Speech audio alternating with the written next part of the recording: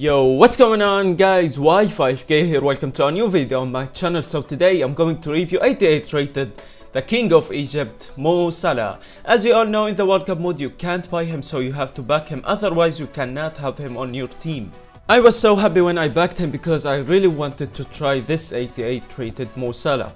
Anyway, now let's see his in-game stats: 93 sprint speed, 88 finishing, 76 shot power, 77 crossing, 84 short pass, 87 agility, 88 balance, 89 reactions, 89 ball control, 90 dribbling with 88 composure, 86 stamina with 78 strength. Really good base shooting and dribbling stats. Work rate of high medium, which is the best work rate you can ever get for any striker or attacker. 3-star weak foot with 4-star skill moves, which is very good because he got an upgrade to 3-star weak foot. We all know that on Ultimate Team he have only 2 stars weak foot.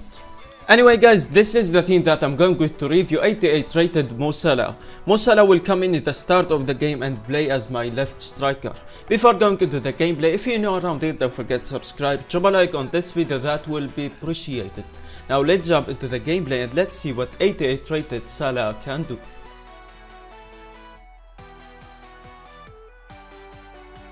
'88 rated World Cup Mohamed Salah. Is he one of the best players in the World Cup mode? We will see on this gameplay. First of all, of course, Salah in the World Cup mode, he is 88 rated, and oh my god guys, you can't believe how great he is in game. His card is insane, he is really quick with great shooting accuracy. I have played with him 3 games and he scored 9 goals with 2 assists.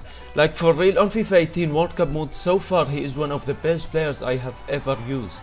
Anyway guys, now before going into the good and positive things that 88 rated Mo Salah have, really quick let's talk about the best chem style to use with him. For me, with all the games I have played with him, I used Hog chem style, which increase his base, shooting and physical.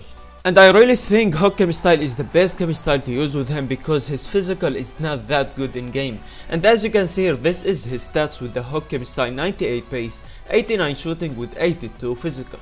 Anyway guys, now moving on, let's talk about the good and positive things that 88 rated Mo Salah have.